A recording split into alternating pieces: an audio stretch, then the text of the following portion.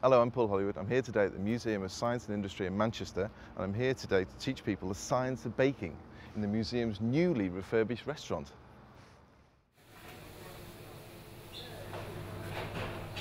I was baked for the Queen, Dorchester. I was head baker there for years, and I think one of the best things is the smell when it comes out the oven.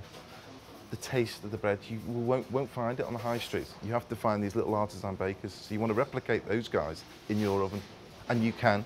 Paul Hollywood's here today. It's nice for him to come down, the artisan baker from Harrods, to show us how to make some scones which we're going to be selling in the coffee shop in the museum going forward. It's been great, the museum's had this redevelopment, and I'm really looking forward to getting stuck into everything that's going to be happening over the next year. 500 gram of flour, 10 gram of salt, 12 gram of yeast. 320 ml of water will create a great dough. And now we're starting to get into a proper mass now. The disadvantage with using warm water is that you end up with a dough that moves too quickly. And a dough that moves too quickly is a dough that doesn't have flavour. There is an awful lot of science. I mean, I'm actually a microbiologist, was my degree, so I understand yeasts a little bit, and the science of getting all of the elements right in order to make that perfectly formed loaf of bread or the lovely hot cross buns. You know, that's important, but it's fun. I'll teach you how to make a basic dough, and once you've got the feel for this yourselves, you'll know exactly how to make it at home, and you will get the bug, guaranteed. Explaining to people how the science works in a really hands-on fashion is what MOSI is about.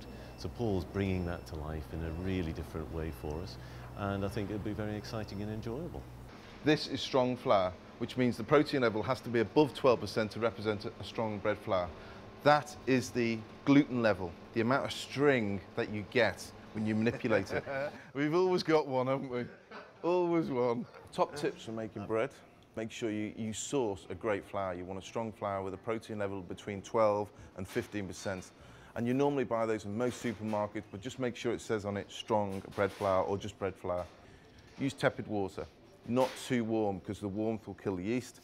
Yeast, use the instant stuff, the powdered stuff that you get in sachets. Don't use the fresh stuff. I used it for years. Now I'm a convert over to the other stuff because it lasts longer, and you can buy it and keep it in an ambient temperature for years. Use olive oil when you need it when you're starting making bread, because if you use flour, you tend to use too much flour on the table when you need it. That goes into your dough and makes your dough too tight. And lastly, roasting tray in your oven when you're baking bread, fill it with cold water just before your bread goes in, creates a steam bath, and it gives you that look of bread that you're looking for. Enjoy making your bread.